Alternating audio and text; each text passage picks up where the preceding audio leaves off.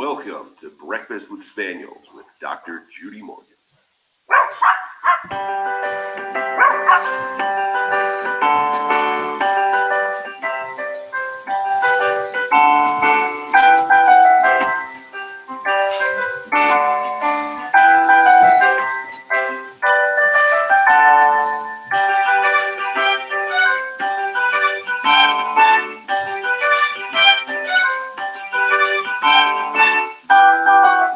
Well, we got people that are up.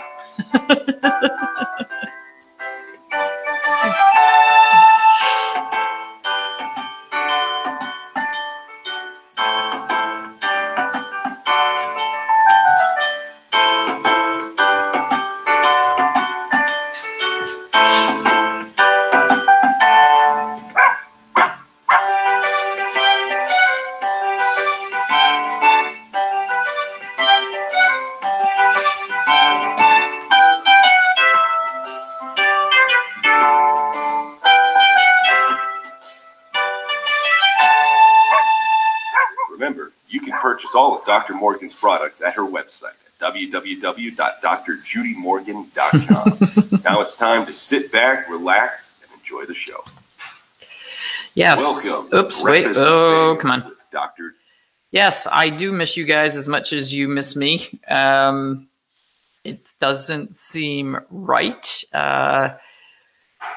to not be on here in the morning, but it's been a crazy week, and I have to figure out a new schedule because we have to get all the animals fed here at the house every morning, and then we have to drive down to the barn, which is 10 minutes away, and take care of all the animals there. And haha, retirement. I don't get up at 6 a.m. anymore most of the time. So I don't know. We'll figure it out. But I thought I'd give you, for anybody who's thinking about moving, first of all, if you are, close to retirement, trying to get out of the cities, downsizing, getting away from the higher taxes, whatever, I would recommend that you do that. However, this is not fun by any stretch of the imagination. So I'll give you a bit of a rundown. Brandon came up last Thursday. They packed our house on Wednesday. So we lived in the motorhome in the driveway for Wednesday night and Thursday night. Brandon drove up Thursday. We loaded hay and everything for the animals from the barn in the trailer. And Friday morning we got up way before dawn and loaded up the animals, finished cleaning out the barn, and hit the road. And I have to say we were very fortunate that traffic was light and we made it down here in good time with all the animals. The cats were phenomenally well behaved in their carriers in the motorhome. The chickens did fine in their dog crates in the horse trailer. But then once we got down here, the snags just started to snowball. And it's as usual when you look back at things, you can laugh at them a little bit. When you're in the middle of them, there's no laughing going on. So we stopped about a half hour north of our new house and unhooked the car from the motorhome. And I loaded the cats and their litter boxes and litter and all their gear into the car. And I drove to the new house and set up the cats in the cat room. They have their own bedroom with their cat trees, their litter boxes, their food bowls. And that's where we're storing all of our pet medicines, pet food. But unfortunately, the kitty cats are pretty much stuck in there. But they have a nice room and windows that are floor to ceiling. So I just open the blinds every morning and they sit in their cat trees and watch what's going on outside. You have dogs barking outside, honey. So I got the cats all set up and I made record time and I was thinking, well, this is awesome. This is awesome. Now I have to say, I don't know what goes on here, but all of our doors have 3 locks on them, 2 deadbolts and a regular lock. So there's 3 keys for every door. So I managed to come in by using the garage door opener, drove into the garage, put the door down so I could unload cats and their carriers safely, figured out which keys worked, the stupid 3 locks on the door, came in the house, put my keys and my wallet and my car keys on the counter, got the cats all set up, made great time. Meanwhile, I had been getting phone calls from Brandon, who was at the farm with the truck and trailer, and he was beside himself because it was so muddy. It had rained so much on Thursday that he couldn't get the truck and trailer into the farm. He got just to the first part into the driveway. And so he was still about 1,000 feet from the barn, and he had a trailer full of hay, a trailer full of horses, a trailer full of chickens, and all the equipment for the barn. So, he's calling me and texting me and saying, somebody needs to come out here and get some rock spread. So I'm calling Hugh, and Hugh's calling the builder. And, of course, there's nothing that can be done. It was Friday late afternoon. And the builder's guys that were there working on the barn that day had their van stuck in the mud. So they're trying to get out. Brandon's trying to get in. Everybody was yelling at everybody. And, I was like, Brandon, I'll be at the barn in a few minutes. I'll get there as fast as I can to help schlep stuff up the hill. And Gwen was coming to help schlep stuff up the hill. And so I left the house and I thought, this is great. I made such great time. I'll be there to help Brandon. As soon as I got out in the garage, I had decided that I didn't want to have to deal with 3 locks. I said, I'm just going to click the knob, the bottom one, and I won't deal with all the keys. It'll be fine. I get out in the garage, go to get in the car, and shit. I locked my keys for the car and the house in the house. Talk about panic. And my phone was on low battery. So I couldn't charge my phone in the car because it'll only charge if the car's running. So I'm calling Hugh at the campground, couldn't get a hold of him. So I called my mom, and she chose not to tell Hugh because he was trying to set up the motorhome. And I called 2 different locksmiths, called Brandon and said, well, I'm not going to be at the farm as fast as I thought I was because I'm locked out of the house. And it was one of those, I'm just going to cry now. It's been a long week. I just want to cry. And Brandon said, well, maybe I can send Gwen down there and she can show you how to open the door with a credit card. And I was like, okay, how do you do that? Not that I had a credit card because my wallet was locked in the house. But in my coat pocket in the car, I happened to have the keys for my Honda, which is still at Gwen's house. I haven't even had a chance to go get it. And it had a retro fitness ID tag on it, which is kind of like a credit card, only smaller. And I thought, well, I'm going to give this a try. Well, let me just tell you, I now know how to open a door with a credit card. Things I've had to learn in the past week. I got the door open. I was beside myself, ecstatic. And I said, okay, we're hiding keys outside. We're changing the locks. We're getting a keypad. We're doing something different. This just sucked. But got out of there, got over to the barn. And yes, the mud was up to our knees. And we had to carry, and thank God for Brandon, because he's strong as an ox. We had these humongous water jugs, the kind that you use for your home water coolers. He had to carry those because we have had no water and no electric in the barn yet. So he had to carry those all the way. We had to carry all the chicken dog crates all the way to the barn, food, a couple bales of hay, walk the horses up there. It was a bad afternoon. So by the time I got to the 40 minutes south down to where the motorhome is parked, I just texted Hugh and said, you better have a whole bottle of martinis made. So that was Friday night. It just keeps getting better. I can't remember let's see, Saturday they came and delivered all of our furniture, which was great. They were out of here by 2:00, but of course it's box central. And some stuff was supposed to go in the house. Some stuff was supposed to be stored in the garage. Some stuff was supposed to go to the barn. It was all mixed up. So Hugh and I have been moving boxes around all week, trying to figure out what goes where. We're pretty well moved into the house. It took until yesterday to get internet. We still only have one television hooked up because apparently all the cable lines under the house were cut before we came in. So they replaced the one for the main TV, but my mom's bedroom, they have to come back again. So that's been joyful. And then one of the days we went down and picked up Hugh's Corvette at Gwen's house, and he was going to come back to the house and start working on the internet and start, get some things done around here that we needed to do. And where did I go? I took Mom to the office to help Gwen figure out how to set up Mom's business, because now we're kind of merging everything. And so that's all at the warehouse. And so she needed to go help Gwen. And Hugh texts me and said, no, she called me and he said, well, I'm locked out of the house. This house. So he didn't have any keys with him. And he also didn't have the garage door opener because we only have one and it was in the car with me. So poor Hugh, again, stuck at the house. We were at the office from 9 till 1. So here it is 9:30 in the morning. And Hugh's like, what do I do? And so I said, well, go truck shopping. Just go to the coffee shop. I don't know. And he said, well, my bigger problem is I have to pee.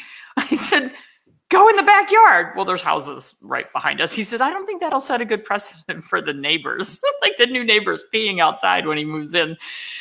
I don't know how he solved that problem. I don't know where he went, but we have all this. I mean, we look like the Clampetts moving into the neighborhood because we have, and for those of you who are too young to know who the Clampetts are, I'm sorry, but all the stuff for the barn, all of our pony carts, our cabinets, like all this junk is sitting on our driveway. And so I'm sure the neighbors are wondering, who are these people? And, you know, rather than have to call Brandon and say, okay, you have to make 16 trips with the truck from our driveway to the barn, we said, you know what, we're going to need a farm truck anyway. So Hugh went truck shopping because we sold our truck to Brandon a year ago. And so we're now, well, so that was another story. He went truck shopping, picked out a truck. People down here are so nice. He said, well, I want my wife to come see the truck too. They said, just take it. You can keep it all afternoon. Because he said, I don't know what time she's going to be home. They said, no, just take it, keep it all afternoon, drive it around, you know, see if you like it. So he did. I come home, there's a truck sitting in the driveway. I'm like, did you buy a truck? How did you buy a truck? You didn't have a checkbook. You don't have any money. How'd you buy a truck? So we went back to the dealership, looked at another truck and said, no, it's used. It's a 2017. It's great. And said, okay, this is the truck we want. And they said, well, we can't take an out-of-state check. I said, oh, we don't have a bank account yet. So from there, we went to the bank and said, we need to open a bank account and we need a cashier's check. And they said, okay, it'll take 48 hours to get a cashier's check. Fine, no problem. Call the dealership. Yeah, we'll hold it. Nope. I'm like, do you want a deposit? Do you want something? Nope, it's all good. Gotta love Southerners. So this would not happen up north. So went to the bank, opened business account, opened personal account, went back to the bank yesterday, and it was somebody different. And I said, I need this cashier's check. I was told it would be no problem. I just had to wait 48 hours. And the two women who were very nice that were trying to help said, oh, we have to call corporate for this. That account was just opened 2 days ago. We can't hand you a check for this much money. Luckily, the branch manager was there who had opened our account. And I saw her and I said, hey, this is not as easy as you said it would be. And she said, oh, yes, it is. So she marched over there and in like 30 seconds, I had a check. So oh my gosh, moved from Phoenix to North Carolina with 34 animals. We look like the Beverly Hillbillies at every KOA camp along the way as we pulled into our property. Yeah. Oh my gosh, 34. Well, what did we have? Like 17, yeah. 6, 7, 8, 13, 14, 15, 16. I think we had 16. Oh, and in the middle of the week, we also got a text message from the campground that we had a water leak at Bow. So here we are 40 minutes away. We've got a water Sunday. So they moved our furniture in Saturday. Sunday, they call us and say we have a water leak. And so I'm picturing like water pouring out the doors and windows of Bow. And I'm just, oh my gosh, like I can't take any more of this. And we got down there. And apparently they had texted Hugh at 9:30 in the morning. We got the text or read the text at 11:30. So, I'm just imagining, oh my gosh, it's been leaking since we put her there Friday. And now the water has reached a level where it's pouring out of everywhere. We got down there. Luckily, it was at the hose connection going into Bow. And so all the water was under Bow. Yay. But while we were there, we emptied the refrigerator, partly emptied the freezer, got all of our stuff out of there. So that was another whole carload of stuff. Like we were packed to the gills that we brought home. We don't have fencing for the dogs here yet. So we have temporary X pens set up around our front door because that's where it has the least steps. We have a ramp going down the steps for Mom's dog, and 2 X pens that are kind of attached to the house around the front. So again, the neighbors must think, who are these people? But the farm is coming along nicely. They poured concrete for our foundation yesterday for the house. And the barn finally has electric and running water. And Brandon was finally able to get the trailer in because they did put down more rock in the driveway. So we got the trailer in, we got our hay unloaded. And yesterday we started moving stuff. We took, after we got the truck, we took 3 loads over to the farm. We'll take another load this morning. So it's getting better. How is Mittens doing? He's still very lame and been pretty low on my priority list this week to find a veterinarian to fix his leg. So that has not... I hope you have wine. You need some, no vodka. Oh, that was another fun adventure. We went to so in North Carolina, they have what are called ABC stores. What's that stand for, honey? Alcoholic Beverage Commission. So you have to go to these state-run liquor stores. Beer and wine you can get in the grocery store, but for hard liquor, you have to go to these ABC stores. So we, did our research and found the closest one. And we went there. And of course, we had emptied out all of our cabinets before we came. So we went, and this guy was very nice and helpful because we were just kind of looking at all the different vodkas and stuff. And he's like, oh, you need to try these craft vodkas from Japan and from Iceland and, a couple other places. And we're like, oh, cool. So we're just, we're like, we got to restock the liquor cabinet. We don't like to go shopping. Yeah, it's kids in a candy store. We don't like to go out shopping every week to like groceries and that sort of thing. We're still trying to protect ourselves. So we literally, stock up for months at a time. So we go to the store. We literally filled an entire cart with gins and vodkas. And my mom drinks rum with banana liqueur and limoncello, pineapple, orange juice. She has these fruity Caribbean punches. So we get all this stuff in our cart. We get up there to check out, and they go, oh, you have to fill out a transportation form. You have too much liquor. And I'm like, what?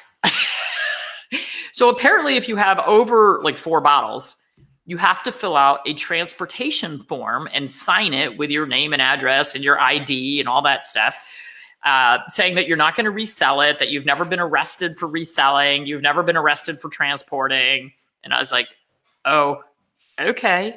And I said, well, what if I buy half and he buys half? And they said, is it all going in the same vehicle? And I said, yeah. Okay. Yeah, no, can't do that. So now we're on record as buying a bunch of liquor in North Carolina. And then we also had no food. So all of our freezers were empty. Thank you, Dennis Becker, because 3 cases of All Provide arrived yesterday. So the dog freezer is looking much better now. It makes me feel more comfortable. And we've made 2 trips to the grocery store because I wanted to fill our, I was hoarding before the move, and we managed to empty our freezer all except for 1 meal. So, but we got here empty. So we've made 2 trips to the grocery store. They think we're a little crazy too because we bought such large volumes. And I said, no, you have to understand, we just moved here. We were empty and we're stocking up. So it has been an adventure. It's sort of like, anything else? But I can almost laugh about it now that we have animals situated. Oh, changing driver's licenses. Oh, and that's the other thing, changing your address on everything. My poor mother has sat on hold with Social Security, her banks, the teacher's pension, literally for hours for each phone call. So I went online yesterday because you have to make an appointment to go in and get your driver's license. So I was like, I'll go in and do that. And I go in and I can't make this system work. So I called them up. And they said, okay, well, you have to come in to get your driver's license. You have to take a vision test and a road sign test. Okay. And the first available appointment is February 25th. I was like, well, no wonder I couldn't make the system work. I was trying to make an appointment in January, silly me. So we have to wait until February 25th to go in and get our licenses. And we can't register the cars until we have our licenses. So sometime after February 25th, we'll be able to register our cars. So that kind of screws up our insurance too, but I don't know. I don't know what to do. Luckily, we were allowed to buy a truck and have it registered in North Carolina, even though our license is not in North Carolina. So I don't know. And North Carolina has a weird thing. You pay property tax on your vehicles. It's not a weird thing in the South. It's not a weird thing in the South? Okay, it's a weird thing up north. So up north, they gouge you on your property taxes of your property. Here, your land property taxes are pretty low, but you pay for every vehicle. I don't know what the property tax on Bow is going to be. I'm not sure I want to know. So what we're saving in land taxes, we might make up for because with all the stinking vehicles we own. So, yeah, going back to have a second look at a home today. Looks like I'm moving to Florida. Oh, Carol, good for you. You'll love it. Your guess is COVID is responsible for the delay. That's what I think. I don't know. COVID has slowed DMV transactions, slowed everything. And we have to, switch bank accounts and credit cards. And it's just an ongoing list every day. So today we're going to go find Tractor Supply and buy pony bedding and pony feed. I don't know. Hugh's got a bunch of things he has to hang up and modifications to the house. And yeah. Oh, in Connecticut, you pay property taxes on vehicles. Well, don't tell New Jersey. Well, you can now because I'm not there, but they'll figure out that's another way to tax, probably New York too. So, okay. Going to get going. Got to get to the barn and feed some animals and have breakfast. We'll be back on track. Supporters, now that I have internet, we should be able to do something in the next few days. I'll post something. Crazy. You pay ad valorem at purchase in Georgia. Used to have to pay it every year, but they changed it a few years ago. Yeah, well, we paid it at purchase. And actually, no, we didn't. She gave us a bill. I need that bill, honey. Where is it? This one. Piles of stuff everywhere.